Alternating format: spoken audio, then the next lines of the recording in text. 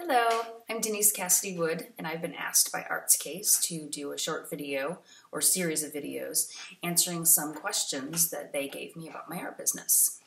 So first, they want to know how I became an artist, and I'll say it was totally by accident.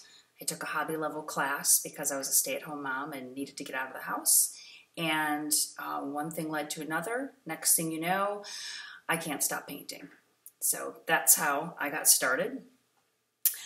And how long have I been an artist?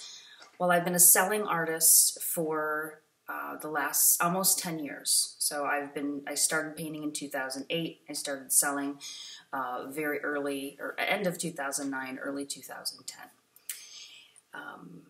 And do I think that artists need a style? Absolutely, they need a style. I think it's a very important way to represent yourself as an artist. I feel like my style is a very important part of who I am as an artist, and it allows my buyers and collectors to recognize my work wherever I have it displayed. So I definitely think a style is important to an artist, especially if you're selling. Can I describe my creative process? Well, I'm inspired by color, so it usually starts out with a color that I'm drawn to or attracted to at the time, and flowers just give me the perfect palette to explore that. And with that, I'm also drawn to the texture element that I put in all of my work. So I get this combination of painting and sculpting. And so I would say definitely my inspiration comes by bold, vibrant, beautiful colors. So what is my strongest skill? I would probably say my strongest skill is marketing my work.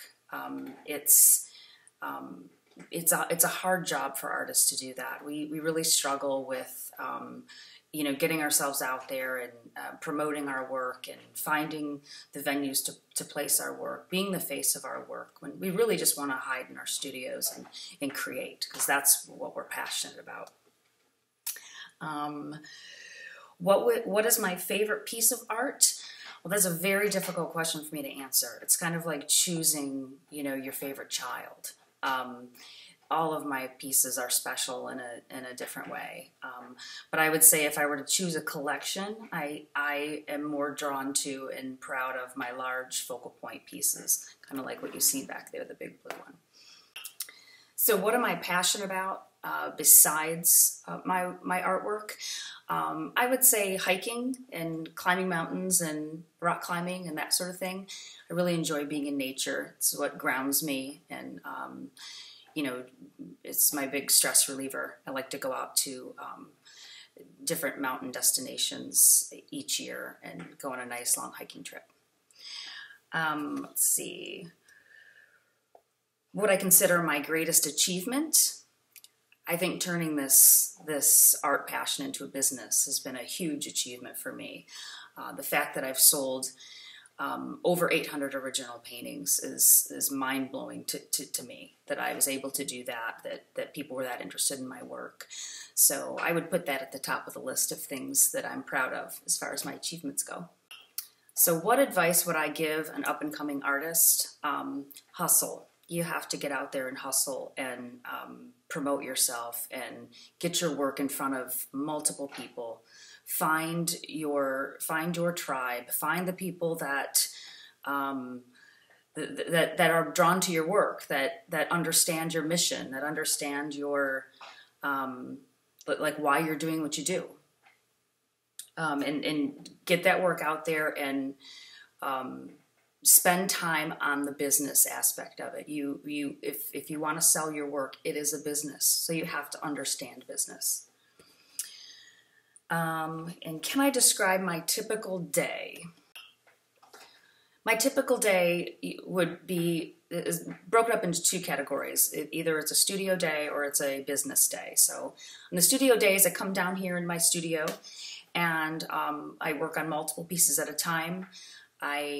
Because there's a lot of drying time, so I really do need to jump from piece to piece and work on different elements of it, let them dry, and then circle back around to do that.